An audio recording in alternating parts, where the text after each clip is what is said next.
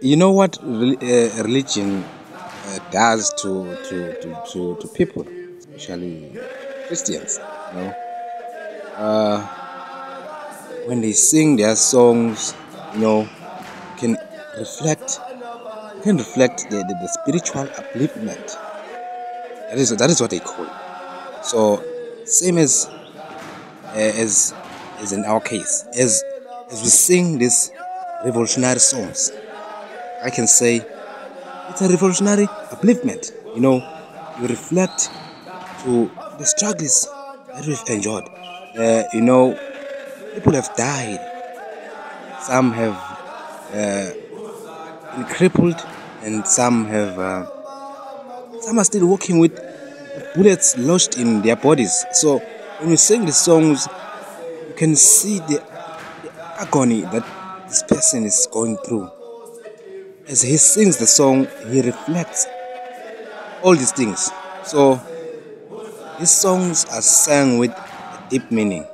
Yeah, we sing this song with a deep meaning, not just singing a song for fun or for anything else. But it's the meaning behind that song. Sulamdana silwela lelis Sulamdana silwela lelis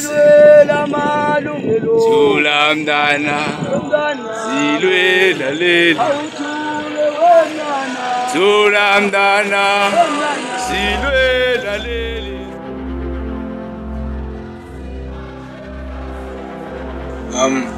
We call him Communist Bazooka. Yeah, Bazooka.